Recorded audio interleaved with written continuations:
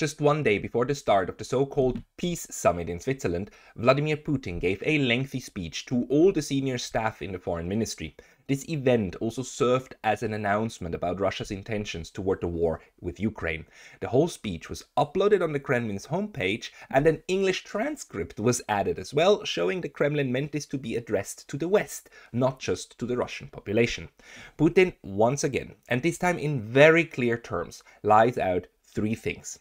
Russia is willing to negotiate peace immediately if Ukraine is willing to do so too. He lays out the preconditions for a ceasefire, and he explains Russia's objectives for a lasting peace that is not just a quick fix, but ends the conflict once and for all. I believe this is a very important speech, as it gives us the Russian position as clearly as it gets, and I will therefore share it here with you in English, as we have translated the video, so you can hear the Russian position for yourself. My own comments will be at the end of the video, and the full 80-minute speech will be uploaded on this channel shortly as well. But here is Vladimir Putin's position on peace in Ukraine as of June 14th, 2024. While the West ignores our interests and forbids Kiev from negotiating, it hypocritically calls on us to engage in some kind of negotiations. This looks simply idiotic. On one hand, they are forbidden to negotiate with us, and on the other hand, we are called to negotiations or hinted that we are refusing them. This is some kind of nonsense. We live in a sort of wonderland. First of all, they should start by giving Kiev the command to lift the ban on negotiations with Russia. Secondly, we are ready to sit at the negotiating table even tomorrow. We understand all the peculiarities of the legal situation, but there are legitimate authorities there, even according to the Constitution. There is someone to negotiate with.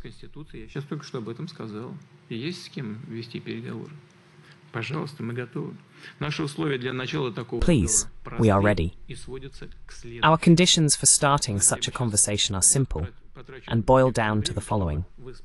I would now spend some time to reproduce the entire chain of events once again, so it is clear that what I am about to say is not a matter of today's circumstances. We have always adhered to a certain position. We have always strived for peace. So these conditions are very simple. Ukrainian troops must be completely withdrawn from the Donetsk and Luhansk People's Republics, Kherson and Zaporizhzhia regions. Moreover, I draw attention to the fact that this means from the entire territory of these regions, within their administrative borders, that existed at the time of their incorporation into Ukraine.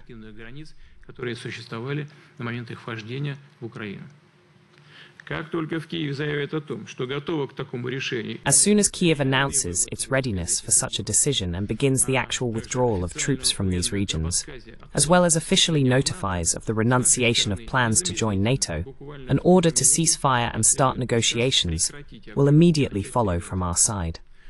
I repeat, we will do this immediately. Naturally, we guarantee the unimpeded and safe withdrawal of Ukrainian units and formations. We would like to hope that such a decision on troop withdrawal, non-aligned status, and the start of dialogue with Russia, on which Ukraine's future depends, will be made independently in Kiev, based on the prevailing realities and guided by the genuine national interests of the Ukrainian people, and not under Western directives.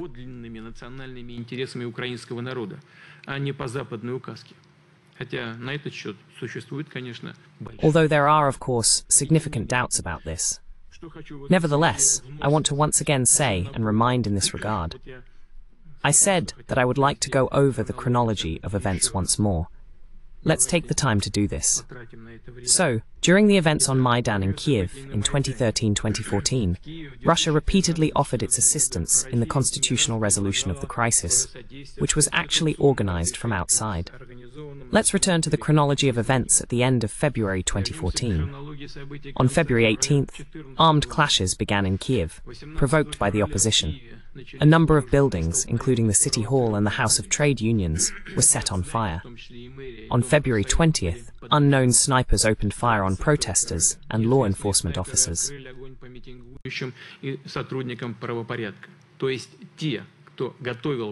Those who were preparing the armed coup did everything to push the situation further towards violence and radicalization. The people who were on the streets of Kiev during those days, expressing dissatisfaction with the then government, were intentionally used for their selfish purposes, like cannon fodder. They are doing exactly the same thing today, conducting mobilization and sending people to slaughter. And yet, there was an opportunity for a civilized way out of the situation back then. It is known that on February 21st, an agreement was signed between the then acting president of Ukraine and the opposition. The official representatives of Germany, Poland, and France acted as guarantors of the political crisis resolution.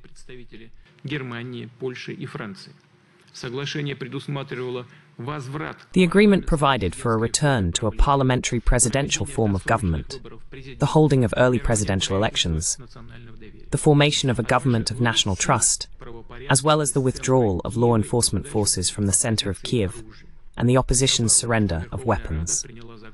The Verkhovna Rada passed a law excluding criminal prosecution of protest participants.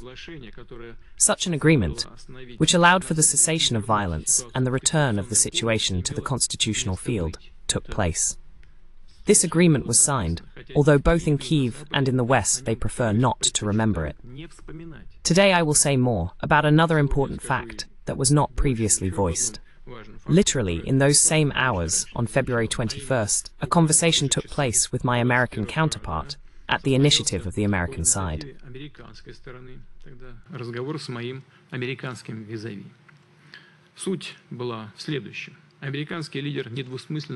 The essence was as follows.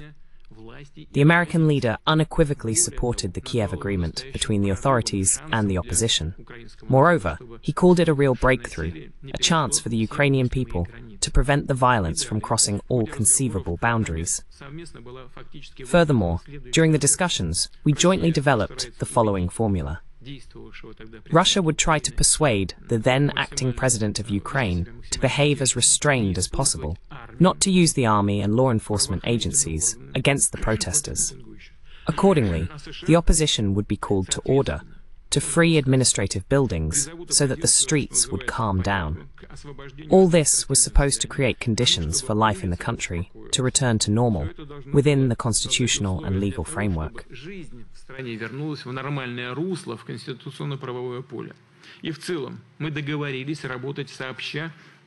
Overall, we agreed to work together for the sake of a stable, peaceful, normal, and developing Ukraine.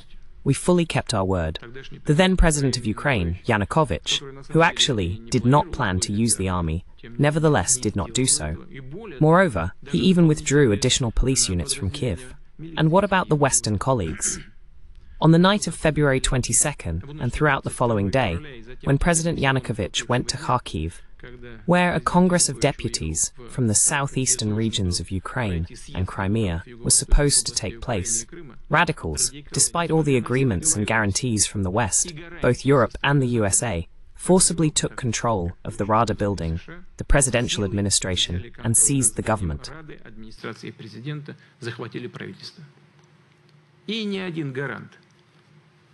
And not a single guarantor of all these political settlement agreements, neither the United States nor the Europeans, lifted a finger to fulfill their obligations, to urge the opposition to release the seized administrative buildings and renounce violence. It is evident that such a course of events not only suited them, it seems that they were the authors of the development of events in this very direction. Already, on February 22, 2014, the Verkhovna Rada, in violation of the Constitution of Ukraine, adopted a resolution on the so-called self-removal of the acting President Yanukovych from the presidency and scheduled early elections for May 25th. That is, an armed coup, provoked from outside, took place.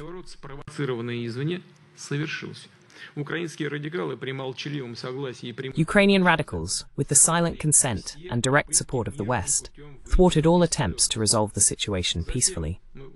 Then we urged Kiev and Western capitals to start a dialogue with the people in southeastern Ukraine, to respect their interests, rights, and freedoms. No, the regime that came to power as a result of a coup chose war. In the spring and summer of 2014, it launched punitive actions against Donbass. Russia once again called for peace. We did everything to resolve the acute problems within the framework of the Minsk agreements. But the West and the Kiev authorities, as I have already emphasized, did not intend to fulfill them. Although in words, Western colleagues, including the head of the White House, assured us that the Minsk agreements were important and that they were committed to the processes of their implementation.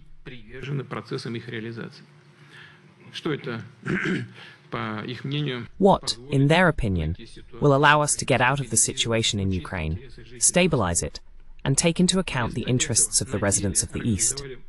Instead, they organized a blockade of Donbass.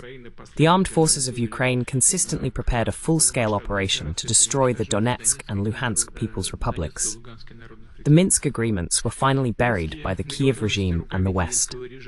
That is why, in 2022, Russia was forced to start a special military operation to stop the war in Donbass and protect peaceful residents from genocide. At the same time, from the very first days, we have been proposing options for a diplomatic resolution of the crisis. I have already mentioned this today.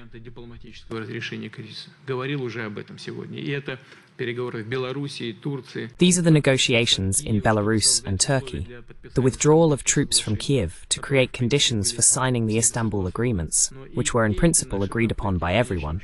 But even these attempts of ours were ultimately rejected. The West and Kiev took a course to defeat us. But, as is known, all of this failed. Today we are making another concrete, real peace proposal. If Kiev and the Western capitals reject it, as before, then ultimately it is their business, their political and moral responsibility for the continuation of the bloodshed. It is obvious that the realities on the ground, on the line of combat contact, will continue to change, not in favor of the Kiev regime. And the conditions for starting negotiations will be different.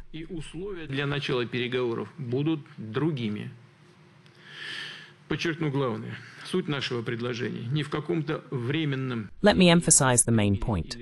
The essence of our proposal is not about some temporary truce or ceasefire, as the West, for example, wants to restore losses, rearm the Kiev regime, and prepare it for a new offensive.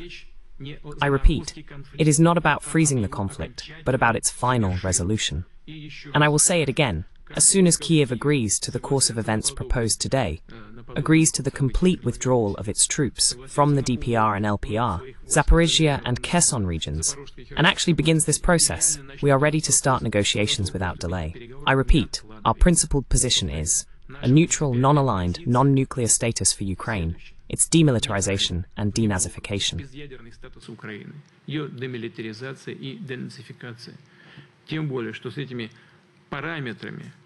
Moreover, everyone generally agreed on these parameters during the Istanbul negotiations in 2022. Everything was clear regarding demilitarization. Everything was outlined, the number of this and that, tanks. Everything was agreed upon. Undoubtedly, the rights, freedoms and interests of Russian-speaking citizens in Ukraine must be fully ensured.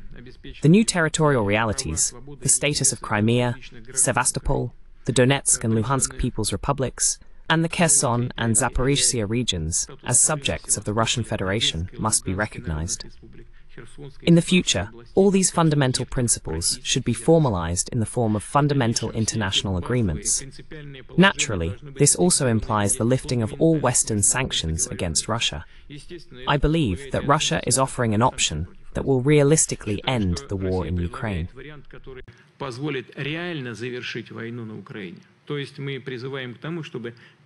In other words, we call for turning a tragic page of history. Let it be difficult and gradual, step by step, but it is necessary to start restoring relations of trust and good neighborliness between Russia and Ukraine, as well as in Europe as a whole. By resolving the Ukrainian crisis, we, together with our partners from the CSTO and SCO, who are already making a significant contribution to finding ways for peaceful resolution, as well as with Western, including European, states, are ready for dialogue. We could begin the fundamental task that I mentioned at the beginning of my speech, namely the creation of an indivisible system of Eurasian security that takes into account the interests of all states on the continent without exception.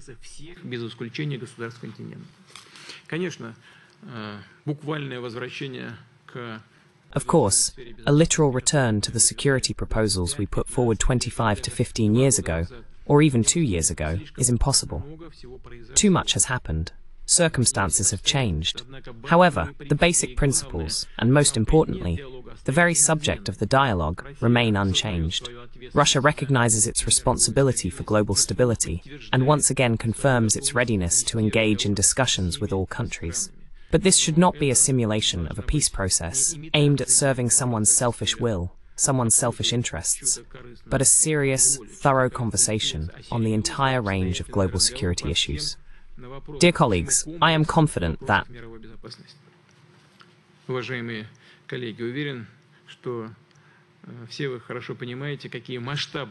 you all understand well the large-scale tasks facing Russia, how much we need to do, including in the field of foreign policy.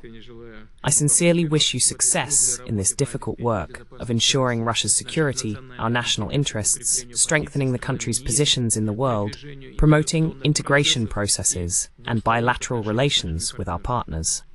For its part, the state leadership will continue to provide the diplomatic service and all those involved in the implementation of Russia's foreign policy with the necessary support.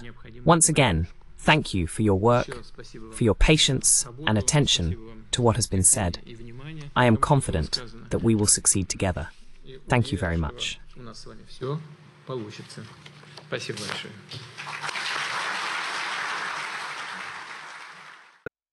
So I think a few points are important to note about Vladimir Putin's speech. First of all, that he differentiates between different stages of what he clearly sees as a process. He mentions it at the end. This will take time, and all of it cannot be achieved in one instance. But he clearly thinks of this as a process, and he is willing to talk immediately as long as there's somebody to talk to on the Ukrainian side. So let's remember that there's still a decree from Volodymyr Zelensky that forbids the president from negotiating with Ukraine. On the other hand, the interesting thing is that Vladimir Putin seems to allude to the competent authorities in Ukraine, and that they are still competent authorities, constitutional. What he meant with this is, of course, that Volodymyr Zelensky's term as president has come to an end. I think this is quite clear in the Russian thinking, that the Russians don't regard him anymore as the legitimate constitutional president of Ukraine, but they are at the same time saying that there are others that we can negotiate with. I don't know who exactly he's thinking about, whether he's thinking about the foreign minister, or if he's thinking about the let's say the diplomats in the foreign ministry of Ukraine, or the parliament. That would be a natural place to go, right? That the parliamentarian delegation might be able, and parliament would be obviously the one who would ratify any kind of agreements and therefore negotiate directly with the legislative branch. I don't know exactly what's going through his mind, but he clearly thinks that as soon as there is a Ukrainian counterpart willing to discuss, Russia will do so. And secondly, though, that in order to get to a ceasefire, he would demand that there would be a retreat from these 4 oblasts that the Russians are still engaging in warfare with, especially Kherson and Zaporizhia, which are not under complete control of Russia. I mean, also the others, Donetsk and Lugansk, there's not complete Russian military control. He says if they retreat, then we stop the fighting, and we stop so immediately. And we will, if we have an agreement on this, we will also let the Ukrainian forces retreat without firing at them, right? This, though, is then only a ceasefire that he envisions. The third part then would be in a peace agreement. And this agreement, to me, is really the most important thing, because it lays out the visions of the Russians for a solution of the conflict. And we know that we now in Switzerland probably gonna get something like a Western position, or a Ukrainian position, what they want. And we know this Ukrainian peace formula, which is basically a capitulation from the Russians, a retreat from all territories, including from Crimea, and war a criminal tribunal against the Vladimir Putin and the others in Russia, the people who were basically sitting in this room.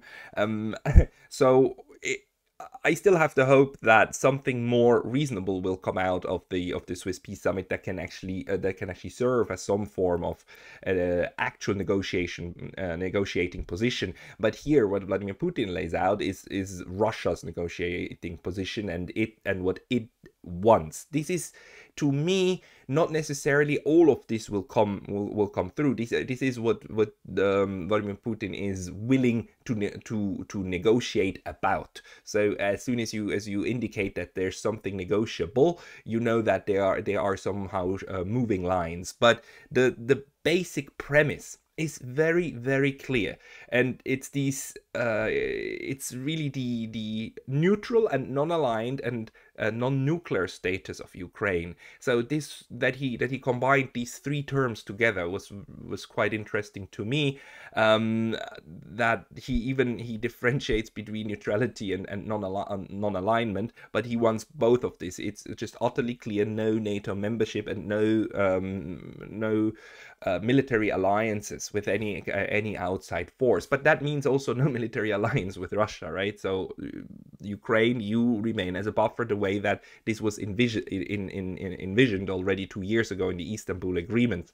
So this one is the core of everything. The rest of where what exactly then also happens with the regions, I have this strong feeling that there's negotiation room there. Because did you notice that Vladimir Putin actually referred to Donetsk and Lugansk as the People's Republics? He didn't refer to them as Russia's regions of Donetsk and Lugansk, which under the Russian constitution now they're considered.